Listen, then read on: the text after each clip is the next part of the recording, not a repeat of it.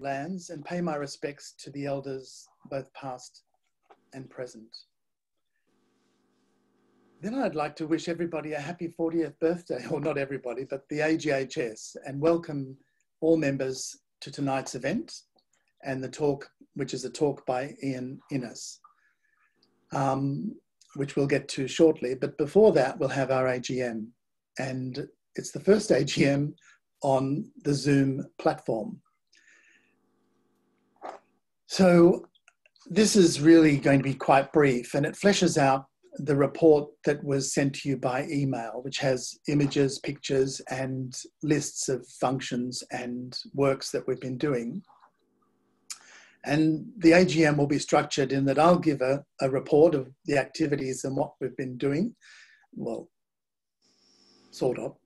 The Treasurer will present the audit or the financial papers. There'll be an election for people who want to join the Executive Committee and a re-election of one.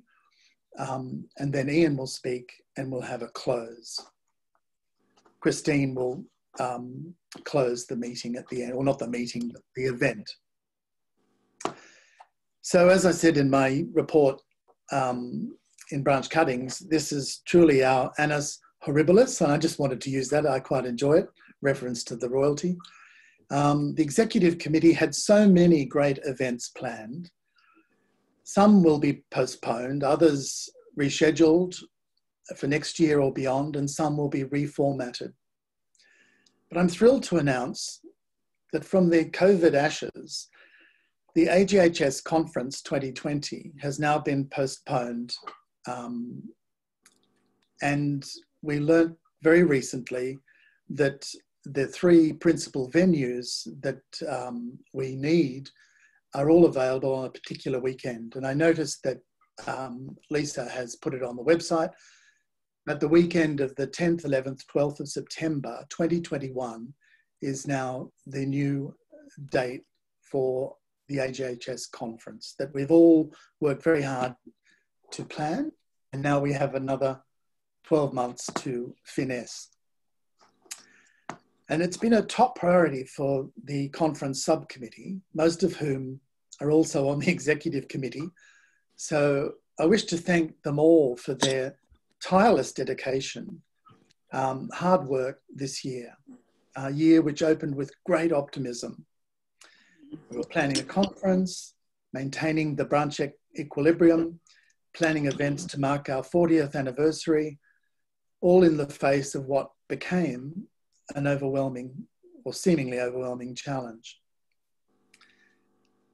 After the committee, I'd like to acknowledge the National Management Committee, especially the National Co-Chair, Stuart Reid, and other members of the NMC, who have been engaged and extremely supportive in providing guidance and assistance as we work together to face the challenge. Lisa Tuck, in particular, has been unshakable. And I look forward to Christine Hayes' conclusion this evening. So when I looked through the record of events that were planned for this year, I was so pleased to see how early we had developed our calendar of events. Usually we're really very reactive, but we had it all planned, we had people allocated, and we were ready. A year to celebrate 40 years of garden history. And as I said, the events, projects, and advocacy are listed in the report. But one standout, for me anyway, was the presentation by Stuart Reid, Avenues of Honour. And not only for its content, but it was the first branch venture onto the webinar platform that we're using tonight, in a sense. And such a success, we had more than 60 people who joined the presentation. And what I found wonderful was that faces not usually seen at Observatory Hill at the National Trust headquarters were able to join in. And an event that was created to meet the challenge of distance proved to be a great opportunity to reach members across New South Wales. And Queensland. Oh, were there people from Queensland? So, particular highlight for me, and there is a wonderful picture, in the thing is that late last year at the National and Australian Institute of Landscape Architects Awards, the Ayla Landscape Heritage Conservation Listing Project received the President's Award. And the study was authored by Colleen Morris, Christine Hay, and myself. And the wonderful thing about this society is that I met both Colleen and Christine through the AGHS. And the President's Award recognised outstanding individual contributions to the profession, AILA, or to the practice of landscape architecture or urban design. And the award is presented by the National President, but it's only awarded on merit. It's not an annual award. So it was really an amazing thing to be part of and a great honour to receive. So that for me was a highlight. The Northern New South Wales sub-branch, like us, had fewer events and functions, but they did celebrate their 15th anniversary of being a sub-branch of the New South Wales branch, and also 40 years of the society. And they marked those events on the 15th of March, before COVID really had set in, I think. And the first was at a property called Terrible Vale. I don't know if that's a typo, but this comes directly from the Northern branch near Uralla. It's not a typo.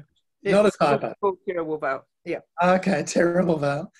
And then they went on to Salisbury Court, which is the home of the Croft family, and first settled in 1850. And I think last year I visited that property, and it is extraordinary.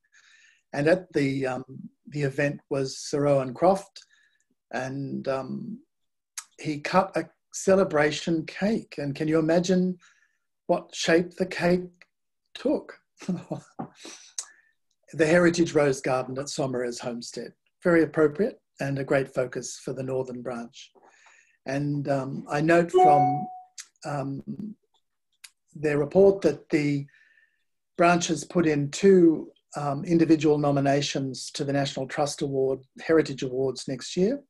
One for the educational value of stage 2 of the Heritage Rose Garden, and the second for the sustainable drought planting of Rosa rugosa and scoria mulch that is on the new Rosie roundabout entry to Armidale.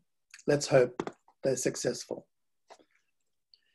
One project that they highlighted, which I think is extraordinary, is the old Teachers College in Armidale has 3 examples of former one-teacher schools on the grounds. And my cousins who grew up in Narrabri were educated in a similar sort of building that was funded by local farmers. But anyway, Bill Oates and Graham Wilson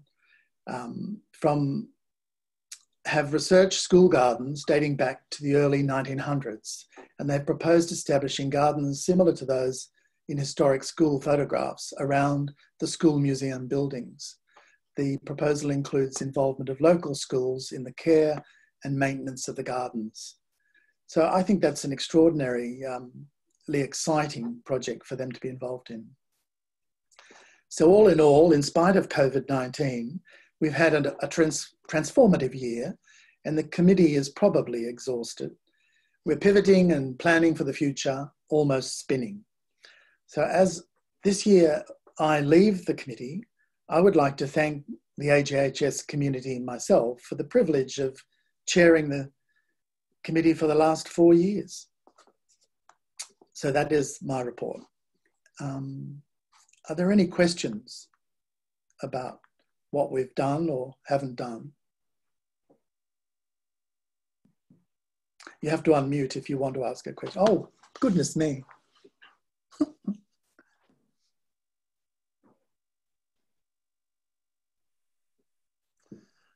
Michael Ellis. Has Clive Lucas gone to heaven? I don't think so. Yeah, No, you said to put us on mute. You silenced us. I did. Okay. In heaven at the moment, yes. So I propose that the report be accepted. Does anyone like to second it? I'll second it. It's Colleen. Thanks, Colleen. I recognise the voice. So I'd like to call on, hello? I'd like to call on our treasurer, David Lowe, to share with you the financial statements and the audit. And he'll be sharing his screen. So don't be alarmed if everybody disappears. Okay, thank you, James. I will just bring up the audited figures.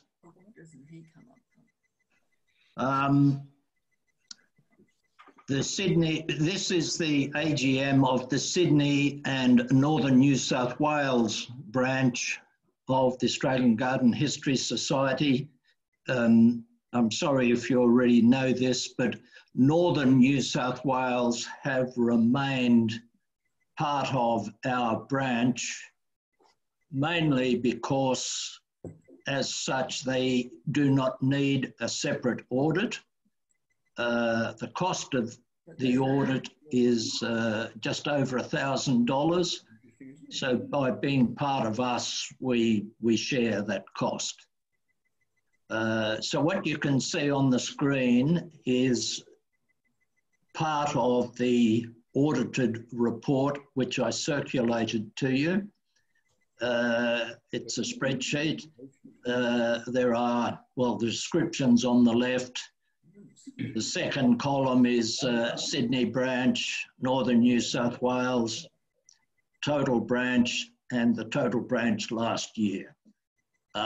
I'll just flick down to the most important number on this surplus/deficit row. You will see that the Sydney branch made a loss of $350. Northern New South Wales made a profit of 6,816 and 6,467 between us. The reason Northern New South Wales made such a profit is that they have had considerable money coming in from various sources, mainly related to their heritage rose garden at Sommeres. And for a long time, the National Trust would not allow them on the property to do anything. So that's why their funds are so, their profit is so high. They've got money in the bank that they haven't spent. I'll just flick over to this second screen, shows the profit on each function. The branch needs to be self-funding. We don't get any money from head office. It's a very strange structure, but we won't go into that. All the subs go towards head office and essentially the journal. Each branch has to pay their own way. So we try to make a profit on each function. You can see we've done that with various degrees of success. These two down here, the Eraldine function in March was cancelled, but it is now going to occur, I think I can say it, on the 6th of December, will be our Christmas party. The reason we've made a profit without even having the function is that the National Management Committee gave us $2,500 to put towards the 40th anniversary. And similarly, 2 rows further down, that was for a harbour cruise. Again, the National Management Committee gave us $2,500. That's been cancelled and we're still negotiating what to do with that money. So basically that's it. Does anybody have any questions? If not, I'd like to move that the annual financial report be accepted. It is audited. These numbers have been audited. He should be, face should be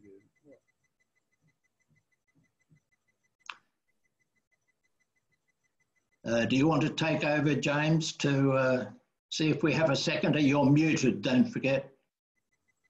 I'm happy to second it if there's no one else. Do you want to take off the shared screen, David? Oh, sorry.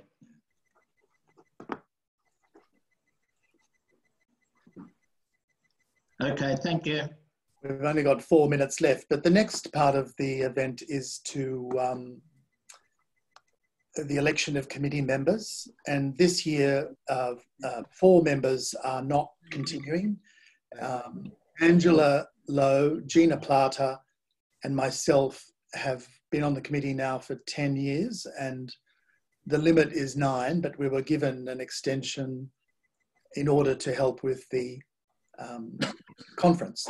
Tempe Bevan has been on for 2 terms of 3, so she's been on for 6 years and she's not seeking re-election. So I'm sure everybody would like to thank them for their service. So under the Society's Constitution, Rule 42, committee members hold office for 3 years. Accordingly, it's not necessary for all members to stand for re-election each year. This year, no members remaining on the committee require re-election. Well, that's not quite true because David Lowe, God bless him, treasurers are very hard to find, is going to be re-elected.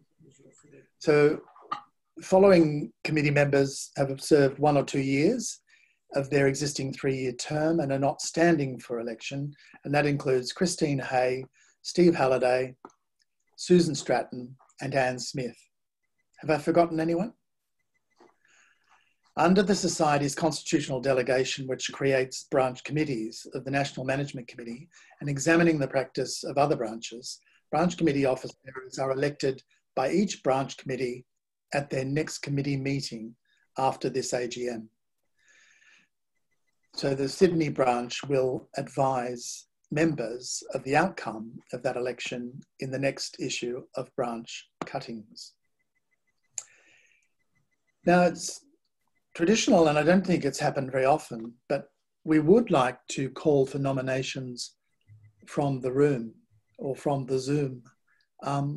Is anybody interested in standing for the committee? James, John Moore, I'm happy to stand. Oh, lovely. Thank you.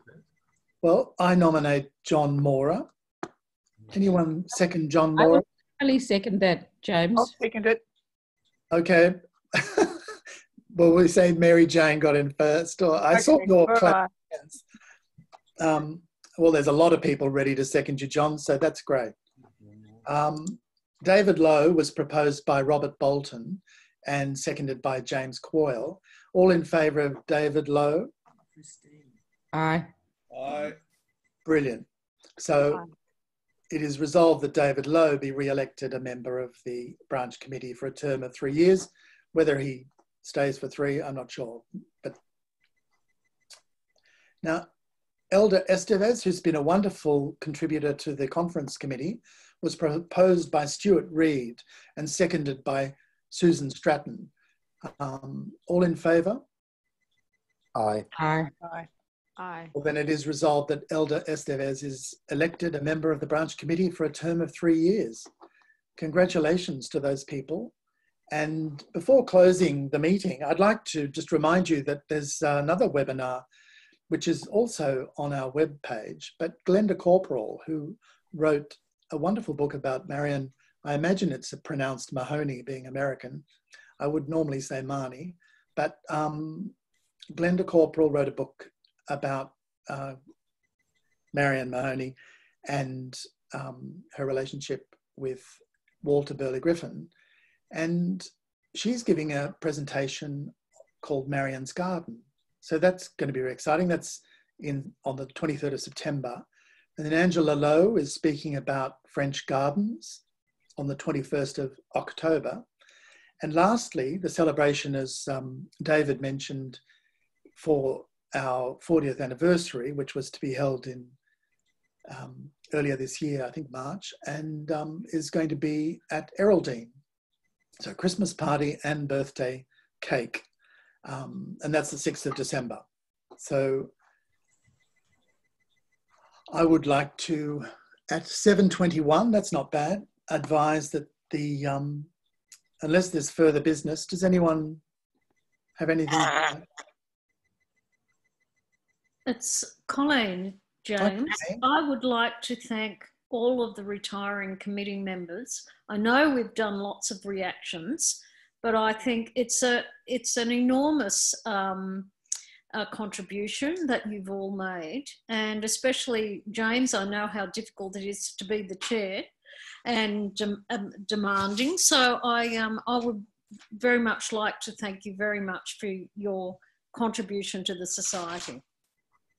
Here, Yeah. here, here. Thanks to everybody. Yeah. Thank you, Gina. Thank you, James. Thank you. Suddenly my memory's failing.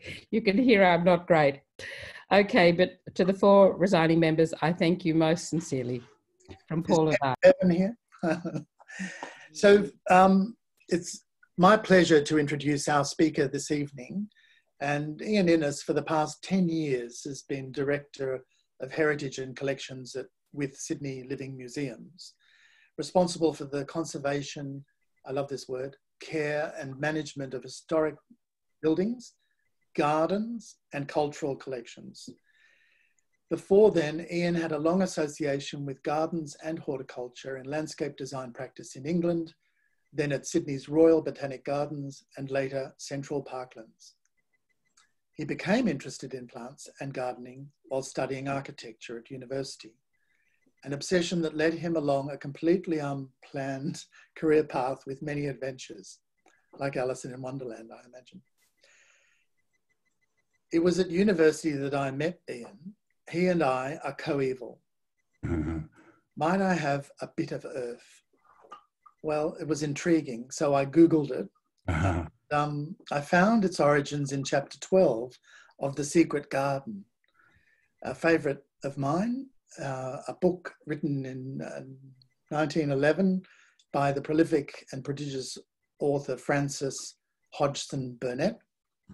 And at the core is the concept, I think, of the power of gardens to heal. I'm a believer. Welcome to Ian Innes. Please make him welcome.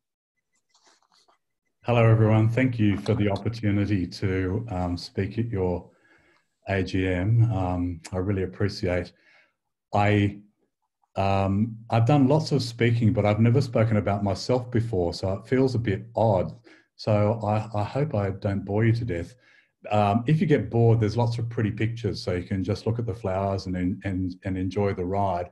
I'd also like to thank Stephen Halliday for inviting me to participate and for his enthusiasm about my work. And we work together a lot, and you're very lucky to have him on your committee.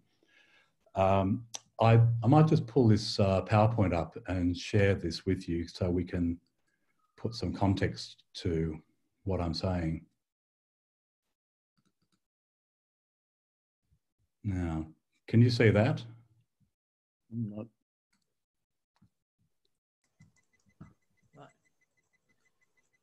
Yes? Yes, we can see that. Fantastic. Are we all muted? The other thing I thought I'd like to do is sort of dedicate this talk to all those nutters, including myself and probably quite a few of you, who have succumbed to the lure of gardening and plants and ended up dedicating large chunks of your spare time and lives to growing plants or caring for plants and gardens. And over the years, I've been involved in botanic gardens and other sites and garden societies. Of course, I've encountered thousands of people who've ended up sucked into caring for a particular group of plants, like whether it be orchids or bromeliads or roses or begonias or cycads or palms. And it's astonishing that plants have this way of cajoling us into taking care of them to the point where it becomes obsessive.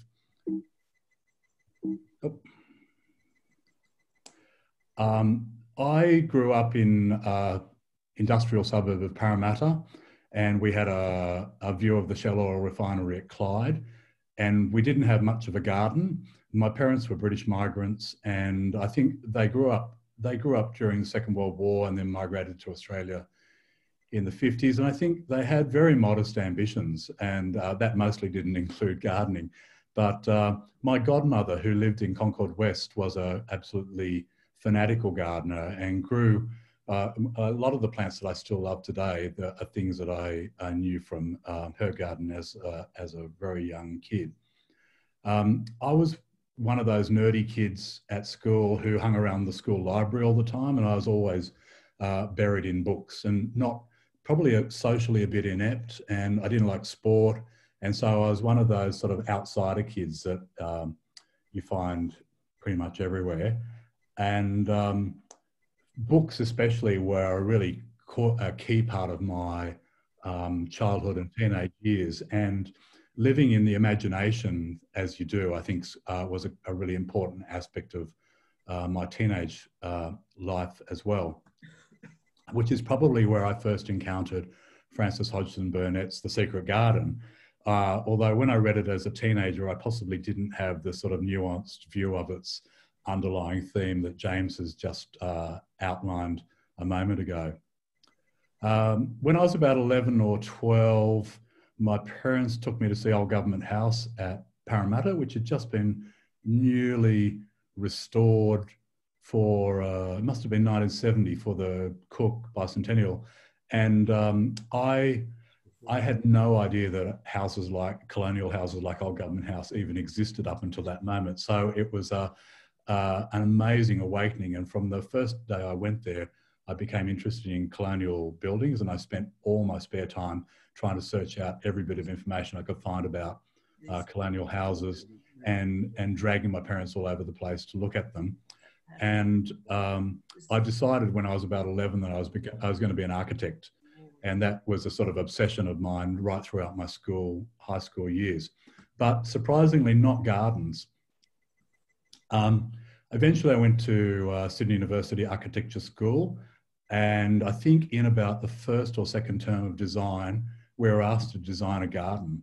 And here, I found this the other day. Here's my first year design scheme for a garden.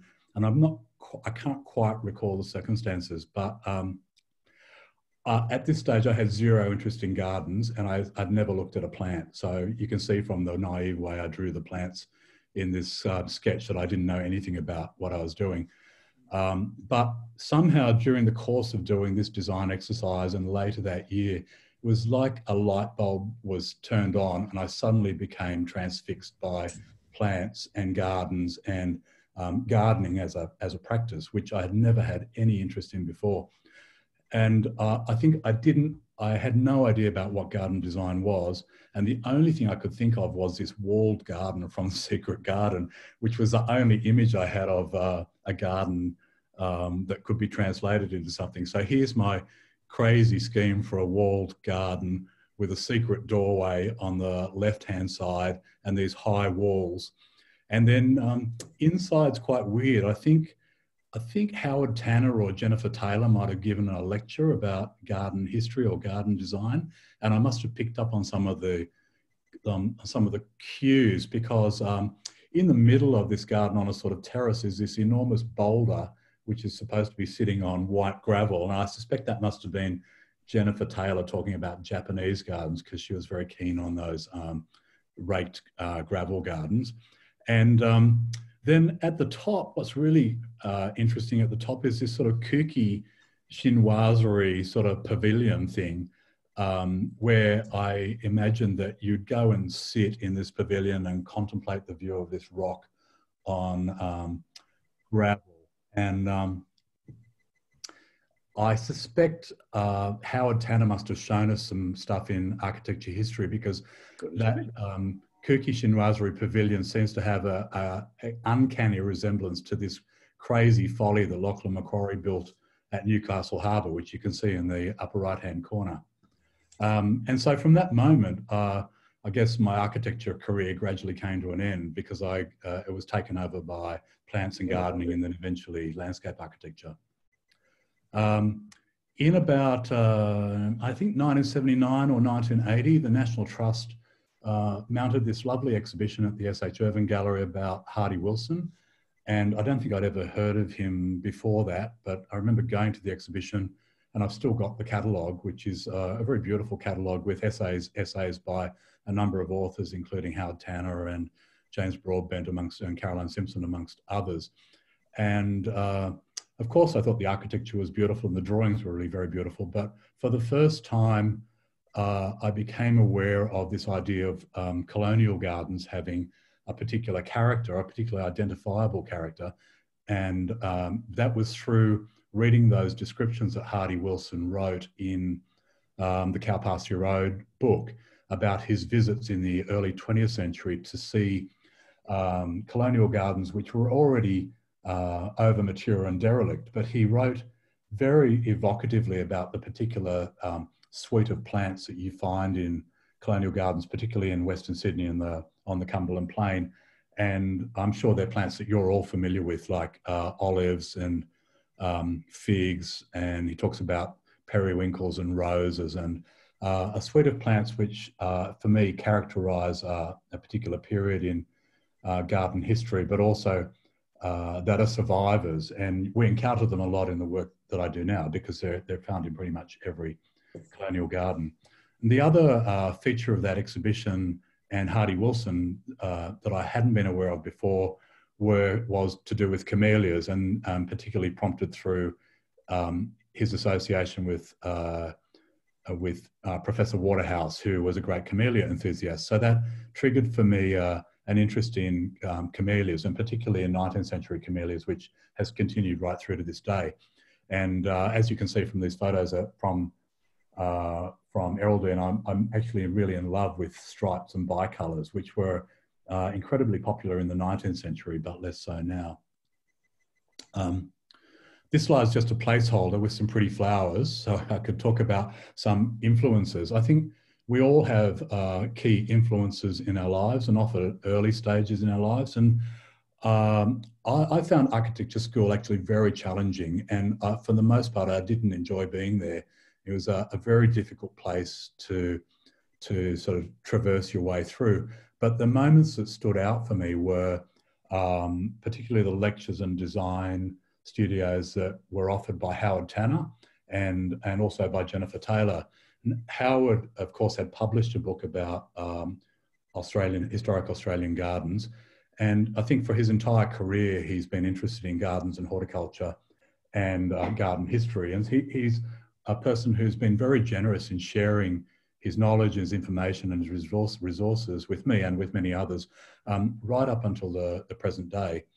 And at the same time was also Jennifer Taylor, who was an architectural lecturer, but who had a great interest in European and Asian garden history, and also probably shaped my views about garden design for a long time. And so I think James, who was there at the same time, we were very lucky to have exposure to those people.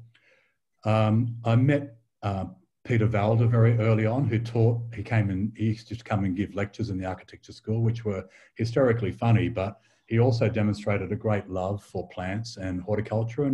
And he had this sort of interest in the minutiae of gardens and cultivating plants, which is something I picked up on and which I think is really important in the conservation of gardens. Yes.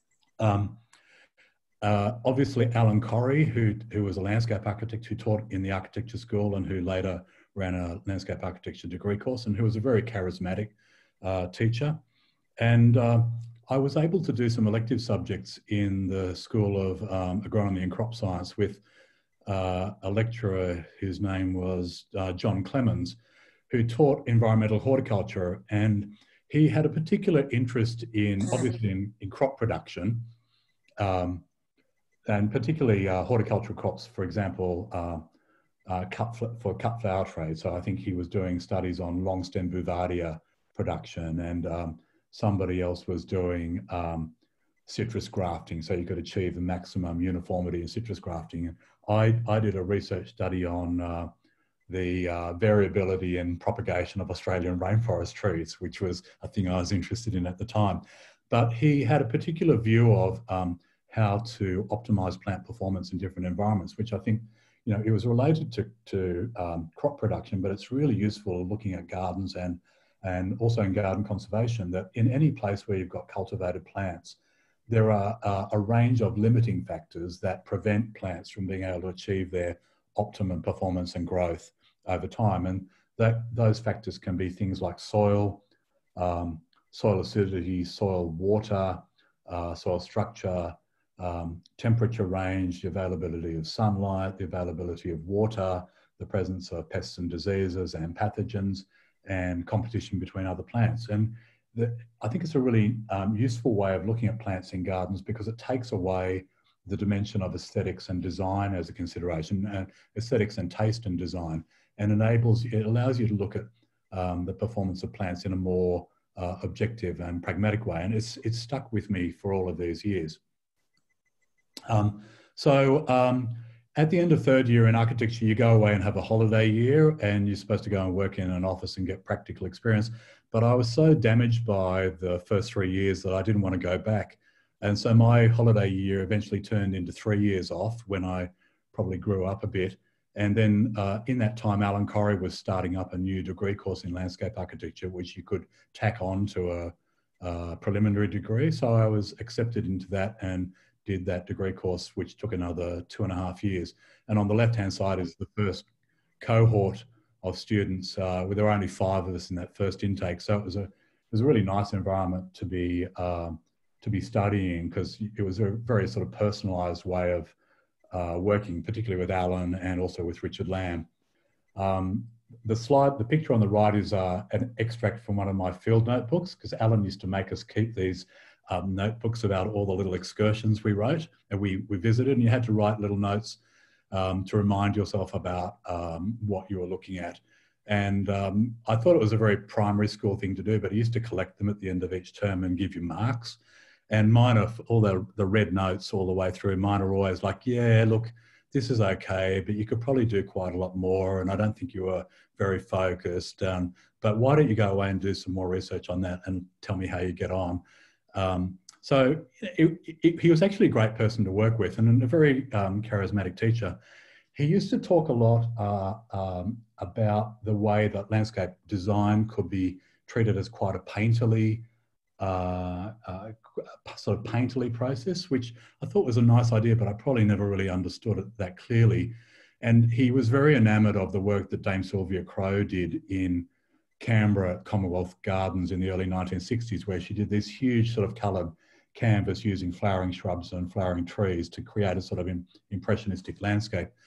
And he used to talk about it a lot, but I didn't really understand it maybe until about a year or two ago, when I went in the middle of winter to Mount Lofty Botanic Garden, which Alan designed in the late 1960s. And there, on this enormous scale, with this sort of impressionist painting that he'd created using just deciduous trees. And these are all bare in the middle of winter, but still have this amazing colour effect, which was the result of Alan's design talent and ability, but also his incredible knowledge of plants and the way that they would perform in different circumstances. So that wonderful combination of design and technical knowledge and curation that often produces amazing results. So I thought actually a very inspiring way of looking at design. So I got my degree, and I was really lucky to work in the Government Architect's Office for quite a few years, from about 1985 till the end of 1989. And he's pretty callow at the time. I think Christine Murphy was working there at the same time, and Gina Plata came a little while later. It was a great place for a young landscape architect to work, because there was so much work on offer that you were just given a bundle of projects to work on, and you had to go away and do them. And also got to work with some other interesting people. I sat next to Michael Lahaney for about 5 years, and Michael shared an incredible amount of his knowledge of the observation and study of historic gardens and landscapes. And in fact, one of my first projects was a hand-me-down from Michael, which was the recreation of a mid-19th century garden design for the Sydney Observatory. And it was probably the first time I'd encountered the idea of looking at original documentary sources. So we found some interesting plans from the 1850s and photographs from the 1870s and 1880s. And it was possibly the first time I'd ever looked at Loudon and looked at sort of precedents in design. But largely I was left to do this project without very much supervision, which is a great opportunity for a young landscape architect. And that was the case on a number of things I worked on. Quite a lot of what we did was sort of schools and TAFE colleges and police stations and prisons. But in addition, there were some really lovely things that I worked on for a few years. And the next few slides are of experience I had working for the Historic Houses Trust as a sort of garden advisory consultant. And look, at that time in the early to mid 1980s, the Historic Houses Trust was really at the forefront of garden conservation, probably in Australia, and certainly the research and study of historic gardens and the knowledge of historic garden plants and garden plant conservation. And so I was really lucky to have exposure to people like Michael Lahaney and James Broadbent, who had sort of struck new ground in that space.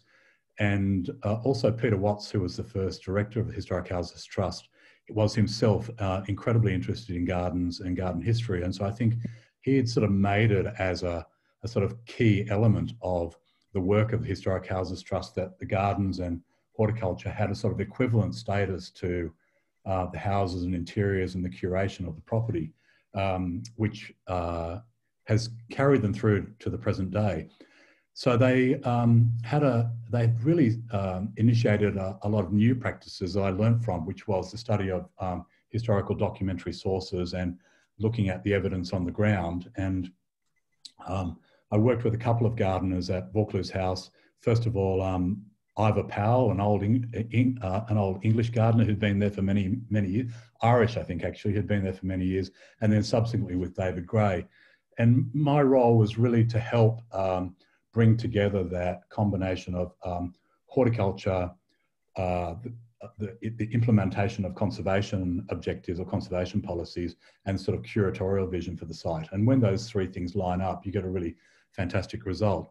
So it was a really lovely thing to work on. And then pretty much about the same time, I started doing a very similar practice for Elizabeth Farm, originally with Ross McClellan, I think was the gardener. And I think Elizabeth Farm was really groundbreaking when it first opened in 1984. And the garden was probably one of the first of the recreated museum gardens based on really careful historical analysis and archaeological excavation done by Ted Higginbotham to reveal the main features in the driveway, etc.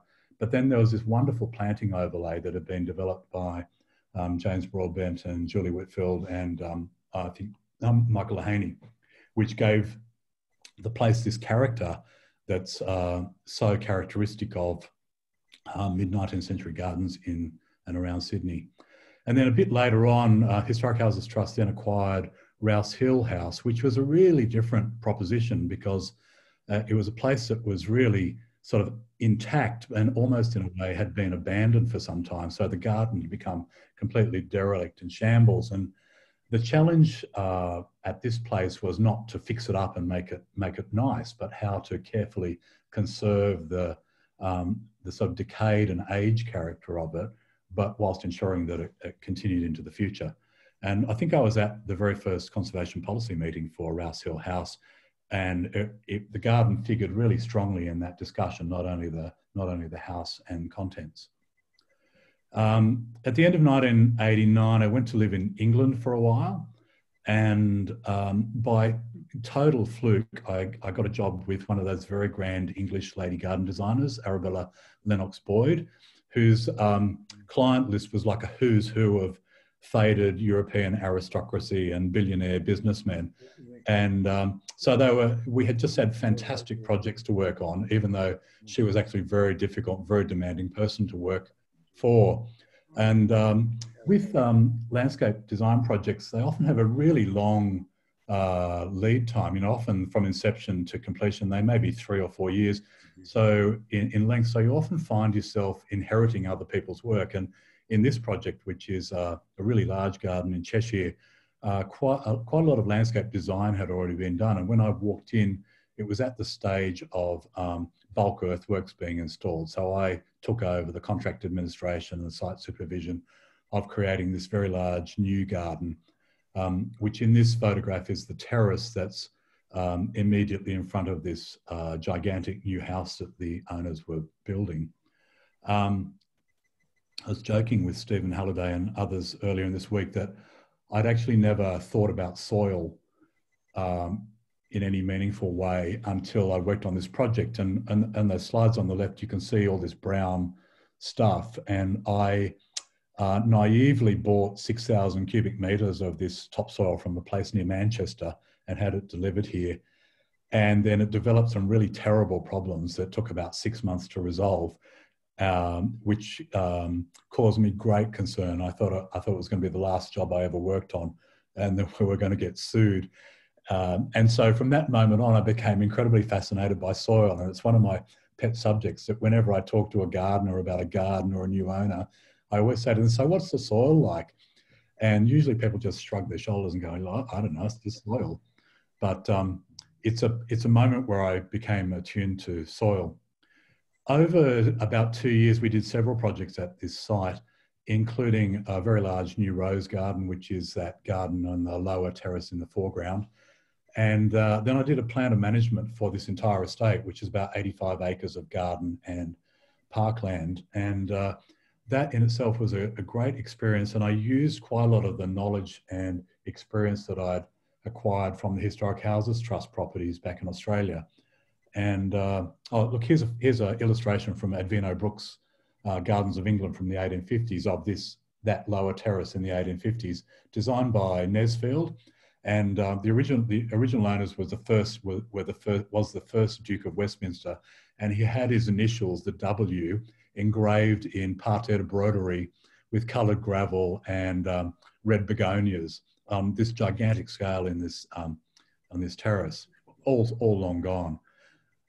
Whilst I was working on the plan of management, I spent quite a lot of time on this little garden, which was another Nesfield parterre with a beautiful 19th century dragon fountain in the middle of it, which had been largely dismantled during the Second World War there and then partially reinstated, but not really correctly. And so I actually used quite a technique that Michael Lahaney had taught me at Vaucluse House of analysing old photographs. And with this garden, we were fortunate that it had been published in Country Life over and over many times. So I was able to go to the Country Life archive and get the original photographs enlarged. And then there's a sort of analytical process you can do on photographs to work out dimensions and positions of key elements. So I used that technique to work out what the configuration of the garden beds was. And then subsequently we reinstated that earlier layout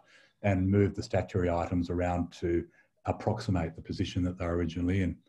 And all you really needed was one or two fixed elements that you were reasonably confident about. And in the Country Life photograph at the top, in about the middle of the garden in front of the tank, there are two blobs which were little blobs of yew. And in my photographs from 1991 on the left-hand side, you can still see those blobs of yew, which were still in place. So just with a tape measure, you could measure the distance between them and get an accurate dimension, which you could then use to scale off all the other dimensions in that garden. And so it was skills and experience that I learned here on relatively modestly scaled gardens that we could use on a big project like that. This is just one other example of a project I worked on in Italy, which was creating a new garden around this villa, early 19th century villa, so not particularly important architecturally. And we, on the lower right-hand side is my kooky design for sort of faux, it's a sort of sub Geoffrey Jellicoe, faux, Baroque, Villa Itati style Italian garden, which was only partially implemented. But one of the fun thing about this project, which went on for about 2 years, was the sort of conservation work you can do without a conservation plan in place. And I basically went to the site every 6 weeks or so and would stay for 3 or 4 days. And they had all their own staff. So if you needed to rebuild a brick wall, masons, so you could just describe what you wanted them to do, and they had a sort of traditional knowledge of building materials and construction, so they do it. And so over time we were able to put in order all these wonderful driveways and prune all the holm oak trees and clear out all the gutters and reconstruct, reposition all the bollards, etc. And one of the really nice things about working in Italy is that the weather's really good. So if you're based in London, which is miserable a lot of the time, going to Tuscany for a few days in the middle of winter, even in the middle of winter, will be lovely. And the architect on this project, who was based in Siena, was a complete Anglophile. So every time I went there for a site visit, he'd take me out to show me things around the vicinity, which was a great sort of learning experience. But otherwise, my work in London was a lot of this sort of stuff, you know, box balls in terracotta pots and clipped yew hedges and topiaried, standard Russian olives, and a very sort of ultimately very boring sort of garden. But nonetheless, you know, we did a lot of them, and they become a sort of standard that, unfortunately, I think I've grown away from it now, but at the time it seemed like a lot of fun. I mentioned Jellicoe, and I've always been in love with these drawings of Italian gardens by Geoffrey Jellicoe, and I often tried to emulate this this sort of style that he did with watercolours and ink, but I did with coloured pencil, not very successfully, but they were quite useful for. I've jumped forward one. Whoop. During that time I was in that office in London, I think I spent an awful lot of time buried in these books, which I think everyone's probably got in their bookcase, and particularly the David Ottawell book on Edwardian gardens, which I still think is one of the best books on garden design and garden history ever written. And quite a lot of the work that we did in that practice, I would say, was a sort of subpar Harold Peter or Charles Edward Mallow's formality, and then cloaked with the sort of rich planting that Russell Page did later in the century. And so the whole practice was forever, you know, busily burying our way through these books, looking at illustrations and then copying details in projects that we were working on. I used, when I was working on the Eaton Hall garden doing that conservation, that plan of management, I realised that the attributions in Jane Brown's book about that garden were wrong. So I phoned her up and, you know, very cheekily said, look, I think you got that wrong, which she didn't appreciate at all. And when I said, I went back to the original sources, she was sort of scratching her head going, look, but why would you? I just went to Pevsner and copied whatever was in Pevsner. So such was the sort of credibility of Pevsner still in that age. So then in early 1992, I came back to Sydney somewhat unexpectedly and into a recession. So there were no jobs for landscape architects. And I was very lucky to get a newly created role in the Royal Botanic Gardens, more in a sort of horticultural collections and thematic planning purpose than design per se. But over time, I was able to implement more sort of design ideas and then gradually introduce ideas about heritage conservation and conservation practice. One of the really fun things at Botanic Gardens was doing these enormous bedding displays, and Sydney has this fantastic climate for tropical, subtropical gardenesque, which in the UK or France, you can only do for a few weeks each summer. And so in these schemes that I gradually developed, there's a lot of references to 19th and early 20th century English schemes, like the one on the right, it's actually in Scotland. And they were very successful because they were a move away from mass displays of petunias, etc. And displays like this one I did around the Korajic Monument have quite a lot of perennial material in them, so you can make them last sort of 6 months or even longer without changing the stock over. And unfortunately, bedding displays are very labour intensive, so most gardens nowadays don't have the luxury of the resource to be able to do them. I just thought I'd chuck this in for the plant lovers. Like, apart from the scientific collections, which are of course the mainstay of the Botanic Garden, they're incredibly rich in horticultural plants, and it was a great joy being able to work with that material. And you know, if I wanted 5,000 of something propagated, I didn't have to worry about finding it in a nursery because I could just get the propagator to grow them. And so we were able to do quite interesting horticultural displays just with our own resources and using our own nursery and nursery facilities, and gradually getting the horticultural staff used to this quite sort of luxuriant style of planting. There are a number of projects underway when I went there, one of which was Professor Chambers' herb garden, which he'd already designed and was sort of half built, and then construction had come to a standstill. And the project had been criticised in the press and by the Premier.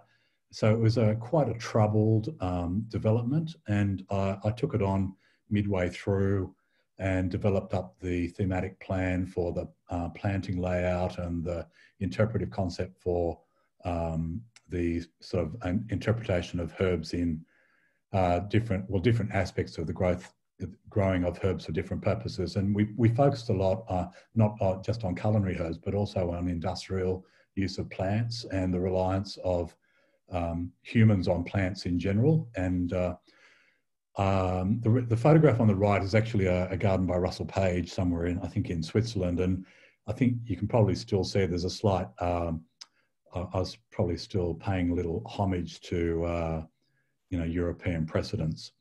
And with the garden bench below, I think the garden bench on the right is designed by Charles Edward Mallows, an English Edwardian garden designer. And the one that we built is a sort of variation on that, but based on a photograph of a bench that was in the Botanic Gardens in the late 19th century.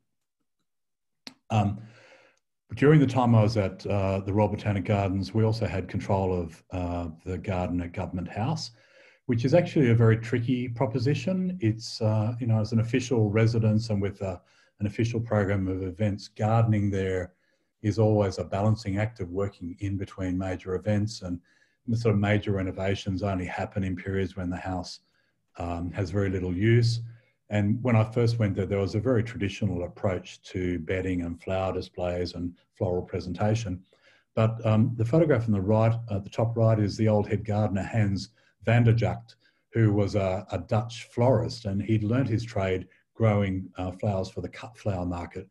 And he had a great love of annuals. So you could say to Hans, look, there's an event on, the 23rd of September, and we need the floral display to be at its peak. And Hans could work out exactly what date in March you needed to sow the seeds and what phase of the moon to get 15,000 plants all flowering at the same time, which is, I think, a skill that doesn't really exist in horticulture much anymore. And he grew everything in these nasty cold frames that were in the depot at the back of Government House. He didn't use any sterile media.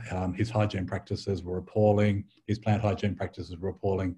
He would mass sow seeds and have mass germination and 100% success rate every time. So a really great guy to work with. And once he got interested in the sort of approach I had, say, to these perennial borders on the left-hand side, he was really enthusiastic about implementing them and showing them off once they were successfully in flower.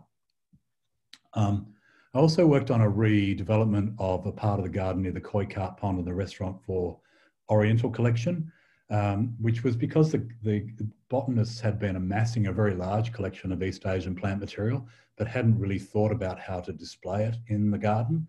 So this was probably one of the last things I ever designed before the Institute of Landscape Architects said I would never be able to be a proper landscape architect. And it was great. It was great fun to do because we built it ourselves. Again, in the gardens, there was a little landscape team who were really keen, all really young guys who were really keen on stonemasonry. So they did all the stonework themselves, all the timber construction. And then our nursery manager had propagated up all the right quantities of plant material. So it was sort of fully furnished from the day it opened. And it was a garden that also appealed to sponsors, and we got quite a large sponsorship from the Hong Kong and Shanghai Bank, who were very interested in the idea of plant collecting in the wild and plant conservation in botanic gardens worldwide, of which this was a really good example. As years went by at the Botanic Gardens, I got more and more involved in sort of asset and infrastructure maintenance and development. So, for example, we did a really major reconstruction of the seawall around Farm Cove, and quite a lot of refurbishment and conservation work on gates and monuments. And increasingly, a lot of the work I did moved into the management of urban trees, particularly in the domain, which has a very large number of senescent and over-mature trees. And so Alistair Hay, the horticultural botanist, and I think started to develop quite a recognised expertise in the management of senescent trees and in whole of life cycle planning for tree replacement in cultural landscapes. Tree removal is actually a very emotive thing for most people in the community. So it was very shocking for many people when we started saying we wanted to cut down 140-year-old, 150-year-old fig trees. And some of you may recall we had a huge row with the City of Sydney and Clover Moor about the removal of some really decrepit fig trees in Hospital Road, and the process of designing a replacement and sourcing suitable material for that. But in fact, that work on trees was actually probably what set me up for my subsequent role at Centennial Park. I also gradually moved more into conservation of built elements, like some of the cottages and the adaptive reuse of other buildings, like the little early 20th century toilet block that we turned into a shop. And I was pretty closely involved in the redevelopment of the Conservatorium of Music and the Greenway Stables building, trying to ensure that the Botanic Gardens got the best result out of that. And so increasingly, in 2004, I think, 2004, I was able to get the first ever conservation management plan done for the Royal Botanic Gardens, which was a really amazing thing to work on with a great team, which included Colleen Morris and Richard Aitken and Connie Beam Morrison and Craig Burton. And we established not only the significance of the garden layout and the built elements, but also the plant collections. And Professor David Mabberley worked with me, and I think with Stuart Reid, on trying to define criteria for significance of the historic trees in the gardens, which hadn't been done before. And we also looked at quite a lot of the built elements, like the various cottages and the depot buildings, and talked about their significance in their own right for the first time. After about 12 years, I started to get itchy feet because I started to feel like I'd become a possession of the Botanic Gardens. It sort of takes over your life and you end up feeling like it owns you, which I became a bit resentful about. So started looking around for other opportunities. And this is on my very last day where they let me plant a commemorative tree, which is a very rare occurrence. So, you know, commemorative trees are usually for visiting dignitaries or premiers, but this was a really rare kauri pine from far north Queensland, grows up on the Dix tableland at about 1,000 metres altitude, but also grows in Sydney. And it's the first one that we'd ever planted in Sydney, and I think still there 15 years later, so that was a success. And then luckily, quite a lot of that experience I'd had with asset management and built assets and conservation then allowed me to move to Centennial Park for a while, which is another Charles Moore landscape, as with the Botanic Gardens. Whilst my role was across all the assets and increasing built assets and infrastructure, a really major component of that role was around tree management. Centennial Park itself has about 3,500 trees, and the three parks, Centennial Park, Moore Park and Queen's Park, altogether have about 6,000 trees, 95% of which are figs, palm oaks, araucarias and paperbarks. And so there are enormous problems with crop monocultures that you find in cultural landscapes like this. And the parklands had a really terrible disaster with Phoenix date palms, Canary Island date palms in the mid-1990s, when they had all succumbed to a fungal disease, with the consequence that they disappeared completely from the park landscape. So we started looking at tree life cycle planning for the entire parkland collection. And they had quite a good tree master plan, which talked a lot about experimentation, as Charles Moore himself had experimented at the end of the 19th century. And here, so as a result, I actually spent a lot of time cutting trees down. We cut down about 300 trees a year in Centennial Park, but we kicked off a tree planting program where we were planting about 500 new ones each year. And the reason I put the scorched wasteland on the right was to show you what the parklands landscape was like before Charles Moore and James Jones worked their magic on it. So it was basically sand with rock outcrops. And so a really very difficult environment to grow trees in successfully, and which had contributed to a lot of the environmental performance issues that trees suffered from. And so going back to those comments I made about John Clemens, Dr. John Clemens, really early on about looking at how the environmental factors can limit the successful growth and performance of plants. Then after a few years, it was a bit, I worked a lot in asset management at Centennial Parklands, and Historic Houses Trust was going through a sort of renewal phase with a new director, and I was recruited into a sort of asset management role there, which covered sort of conservation, asset management, but also gardens and landscapes. So in a way, it was a return to first base. And although I have less time to spend on gardens now, but still have still potter around a little bit from time to time. And one of the really nice things about Historic Houses Trust is the way well, even from its inception, they've always wanted to try new things. And for the last few years, we've been pushing our research and investigation into modernism in Australia, and modernist houses in particular. And the house in the upper right-hand corner is Harry Seidler and Penelope Seidler's house at Killara, one of many that we've looked at. And they also have really interesting gardens of a particular type and character, which is very easily lost and very easily muddled. So it's a sort of opportunities to strike out into new territory, but continuing to use those sort of practices and research processes and investigation that was the hallmark of Historic Houses Trust right from its beginning. I still do a little bit of gardening. So earlier this week, I was with Steve Halliday and the rest of the gardens team in the pleasure garden, pruning roses and talking about soil, which is still my favourite topic. And a few weeks ago, we did a working bee with my heritage team and all the gardens team and myself on bush regeneration in Olaola Avenue, which is a really ongoing challenge for that site. And so really fantastic to still be able to work in that environment and be associated with plants in that way.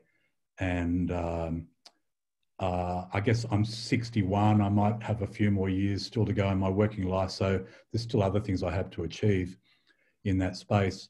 For a really long time, I've been interested in cemeteries. And in Australia, it struck me a long time ago that there's this very interesting character of many Australian cemeteries, which is related to perceptions of Arcadia or visions, 19th and 20th century visions of Arcadia translated into a sort of Australian idiom. And so the photos on the left are of Rookwood Cemetery, obviously. And on the right are in Greece, which I've been going to a lot for holidays. And often when I'm in Greece out of sight, I'll suddenly think, oh, I've seen that in Sydney. And it strikes me that, and a conversation I've had with Scott Hill many times, one of our curators, is the way that Arcadian visions of Arcadia crop up a lot in descriptions of colonial properties and colonial sites. And Arcadian characteristics are also a feature of many paintings of colonial landscapes, such as these ones on the right, I think by Conrad Martins and George Edwards Peacock. And so in the last few years, I've been going to Greece pretty much every year, and I've visited Arcadia several times. And the photograph on the left is in the middle of Greece at a monastery site. And quite often you turn a corner and you think, oh, that's really just like Vaucluse House, or oh, that's really just like the slope at Rouse Hill House. And I think there's a really strong historical connection that must have played out quite strongly in 19th century imagination. I think I've got one more slide. Going to Greece is a plant lover's dream because not only are the native plants of Greece really incredible, there are lots of things that you know from gardens. So seeing plants that you've only known in cultivation in gardens in Australia growing in the wild is just wonderfully exciting. The top left-hand photo is Euphorbia scheraceus, which has many, many different forms. And in Greece, it's a wildflower that grows along roadsides in gravel. And so it's very exciting when you see it for the first time and think, oh, of course that's how that grows. And then it explains so much about why it behaves the way it does in gardens. And on the lower left-hand corner is acanthus growing on a cliff top in Lesbos, literally meters away from the ocean, and absolutely thriving, which is not a thing. I always sort of naively thought of it as a woodland plant that needed shade, but in Greece it grows in the most exposed locations. And all over Greece there are old roses, particularly 19th century roses. The one at the top I think is Paul's Scarlet Pillar, which is a 19th century rose that's not grown much in Australia. And the lower one is Duchesse de Brabant, which is in almost every garden all over central Greece. And the right-hand photo is a little garden owned by some friends of mine who live in Kithera that I've been sort of advising on for maybe about the last 10 years. And one of the really charming things about that place has been gradually weaning the owners off bougainvilleas and hibiscus and getting them interested in the native plants and old plants like roses. And we've often gone on forays to abandon properties and dug up old rose bushes and brought them to this garden. So it's now got the sort of character of a Greek traditional garden, but with a sort of modern tinge to it in the design and layout. And here's my last slide, which is a garden many of you have probably visited. It's at Throsby Park in Moss Vale. For me, it's the most charming country garden I can imagine. And unlike everything else in the Southern Highlands, it's utterly unpretentious. You know, there aren't any magnolias or rhododendrons or Japanese maples or rare perennials. There's some old elm trees and some old cotoneasters and a few irises, but just very little. And just with the most bare of resources, it creates this very beautiful landscape. And so that's where I'm going to leave it, walking out the back gate at Throsby Park. So I'll stop sharing. Thank you. James, back to you.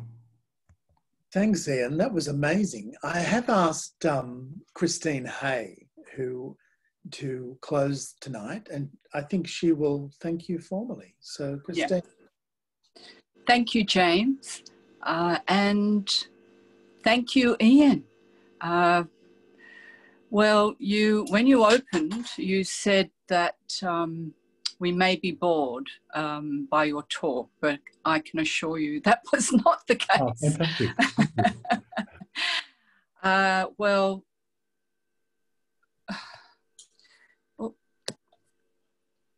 sorry, just having a few computer issues there. That was incredible. It was incredible to watch that presentation, get an understanding of all those influences that have underpinned your amazing career and have led you to this great understanding of landscape heritage and your heritage conservation practice. Yeah, I mean, I'm so glad we have recorded that session because I'm sure many people will watch it again and again. It was so rich. Look, so much I enjoyed about that. I really, particularly about learning about Alan Corrie's course at Sydney Uni, yeah. And how he taught, and before that, seeing your early sketches with gardens, and hearing about Howard Tanner and Jennifer Taylor and their influence. But yeah, and there's so much to say. And I mean, what haven't you worked on, Ian? That's what I want to know. And where haven't you worked? So it's, and funnily enough, I also worked in the landscape section at state government, but in a similar time. But I just don't ever remember sort of crossing paths with you. I think you might have left to go travelling, and I actually took your role. Really? Yeah. It was a beautiful unfolding. Thank you, Ian. And it was you were humble in your presentation. You were very honest, and you shared a lot. And particularly, you know, you shared your successes, but also you shared how things can go wrong, and you know, about soil and how, and how that sort of led you into another direction. And I really respect your approach, and also learning about your approach to plants, and that functional and practical approach that you have. And the rigor of your research as well. I really respect how you want to get to the bottom of things, and when you're recreating, if that's the case, the gardens, and also what you learnt from Michael Lahaney. That was really fascinating. So, I mean, I could really, there's a lot to say about your talk, and I'm sure we'll all be talking about it. And I also just finally enjoyed those insights into the visions of Arcadia. That was great. Yeah, and traveling around, you know, Greece, Italy, Britain. Wow. So that was a very worthy talk for our AGM, and all of us.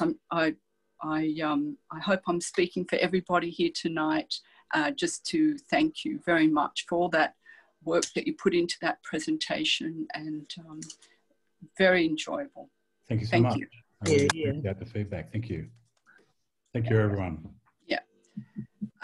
So I'm going to just say wrap up tonight, and I've just got a few things to say. So it'd be great if you just stayed around for a little while. So tonight we heard how 4 of our members of our Sydney branch committee are leaving. So I want to just take a moment to thank James, Gina and Angela and Tempe for their time on the committee. Their camaraderie has been you know, something very special, and their friendship and their trust on the committee. It's been just a wonderful it's been wonderful to have that time with them, and I hope I'm speaking for all of the committee members at the moment. So as James mentioned, James, Gina and Angela have each spent 10 years on the committee, Tempe 6 years. That's a lot of time. In that time, James was chair and also secretary, and Tempe was vice chair and secretary as well. And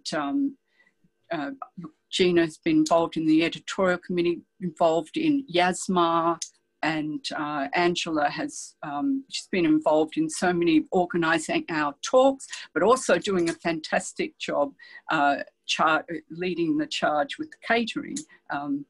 But tonight, we're not going to talk a lot further about this, because we hope to celebrate these wonderful people in style at our Christmas party.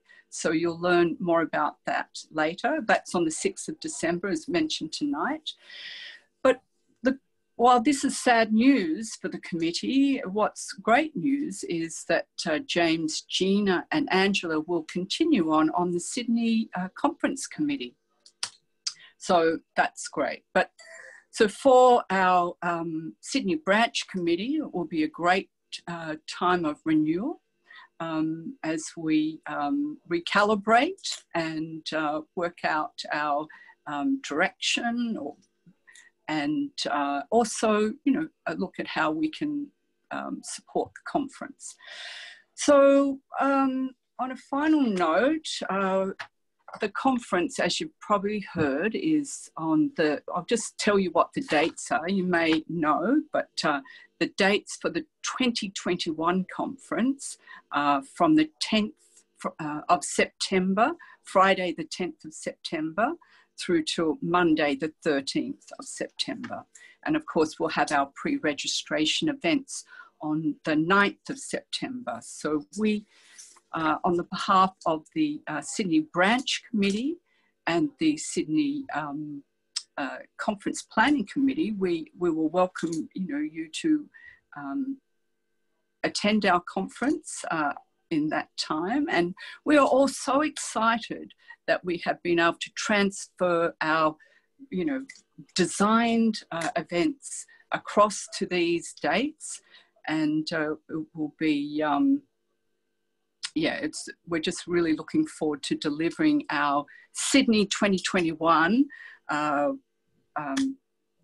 what is the name? Many Dreams, One Landscape.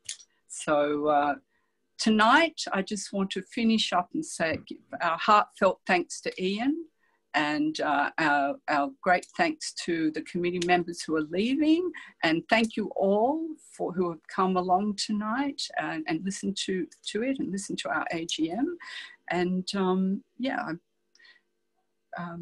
officially draw the evening to a close. So thank you, everyone.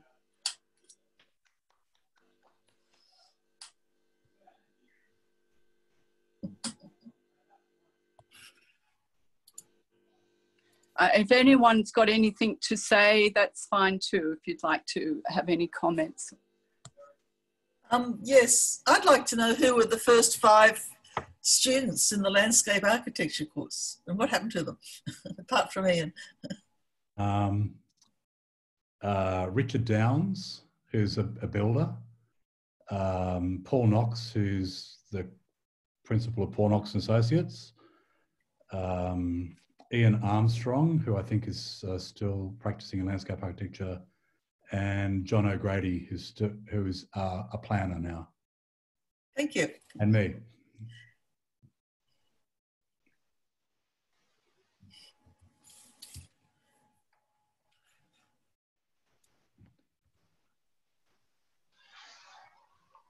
I love the talk. I only wish I was 10 years younger. I would have done it myself. I ended up in biology. Thank you.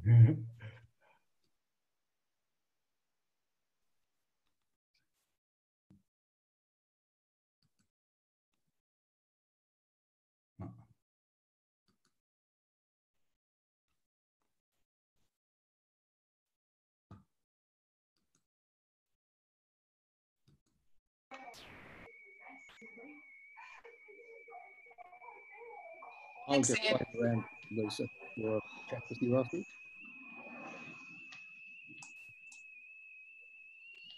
Thank you for that, Ian. That was great. Loved it. Thanks, Steve. No worries.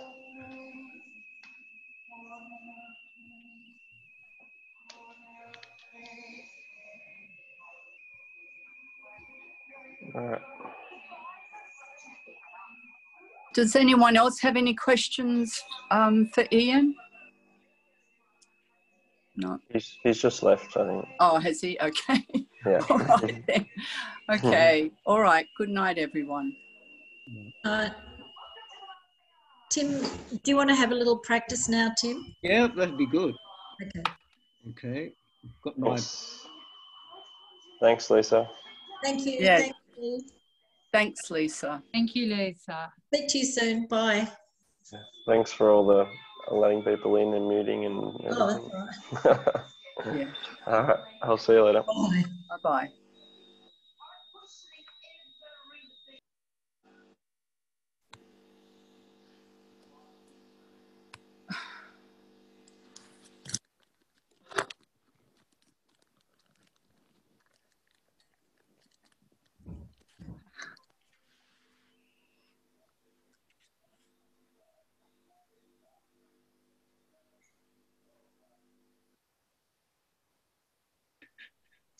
One by one. Left, one by one, we all disappear. Well, I've got, oh, Yeah. Yeah, I've got 40 pictures on the Yes. USB. So Yes. will I plug that in now? Yes. Okay.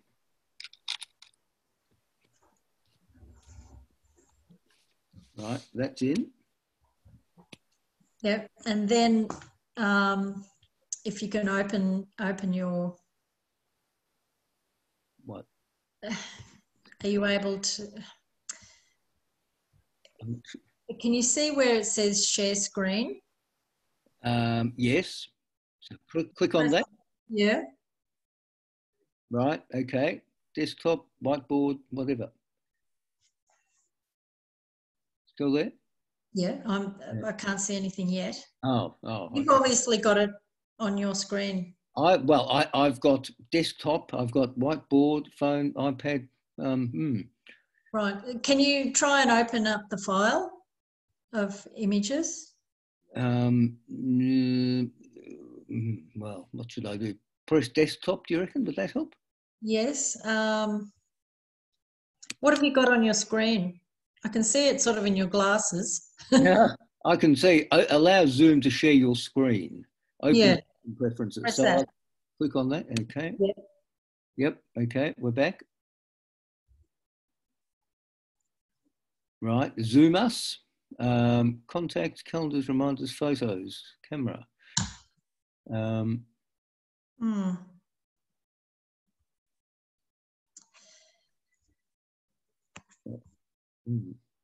Maybe, do you want to, maybe on the evening of the AGM, if you have the file ready to go or open at the first slide. Right. And then join in the meeting. And then when you share your screen, it should just come up. Do you reckon? Ooh, okay. Is there going to be another trial on Friday? On Friday, yeah. Should we do it then? Yeah, we could do it then. That might be better. Yeah. I've got them up on the screen, but I've never connected them with the. Oh, right. So why can't you share it now with me? I don't know. Don't ask me. I mean, there's a sign up saying Zoom US. Zoom